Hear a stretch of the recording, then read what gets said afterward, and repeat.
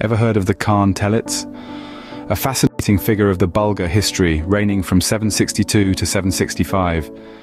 A man of mystery and intrigue, he ascended the throne amidst tumultuous times.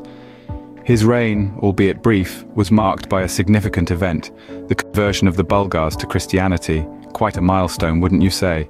But alas, his reign was not to last. His decision to convert sparked an internal rebellion, leading to his untimely demise. He was succeeded by Kormisosh, who promptly returned the Bulgars to their old pagan ways. A roller coaster of a reign, wouldn't you agree? So the next time you're pondering about interesting historical figures, remember Khan Telets, the Christianizing Khan of the Bulgars, whose reign, though brief, certainly left its mark. Until next time, keep exploring history's intriguing tales.